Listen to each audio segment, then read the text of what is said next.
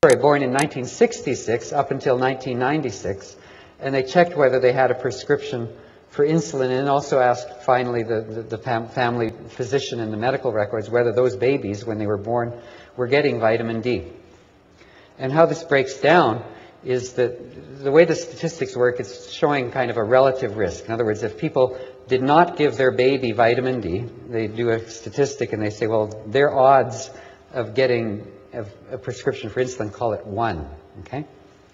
Now, those that were getting, in Finland, in the 1960s, the recommended dietary allowance for a baby of vitamin D had a risk of juvenile type 1 diabetes that was 20% of those that didn't get any vitamin D. And the really interesting thing here, and it's almost hidden in the paper, look at the number. Look at the recommendation for vitamin D for infants in Finland in the 1960s.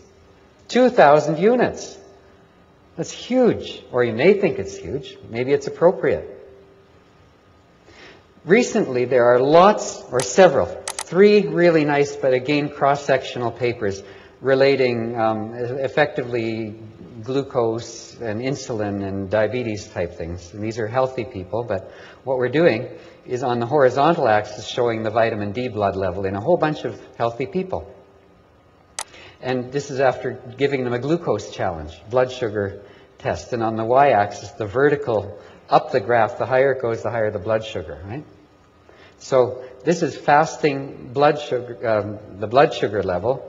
And after 60 minutes of a glucose load, you can see that there's a statistically significant lowering of blood sugar as people's blood vitamin D levels go up. And look where the good end is. It's higher than 80 nanomoles per liter. And on the right side here, what we've got is the insulin level after a glucose challenge test.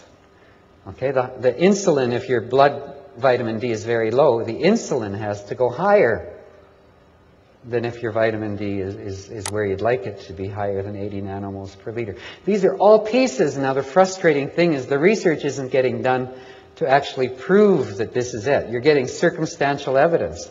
The real evidence has to lie in studies where people give vitamin D and show that the blood sugars go down as a result, or that insulin levels respond less severely. So I'm just closing at this point. It's a long story. I enjoy doing it, and I appreciate your attention because I can see that you're watching very carefully.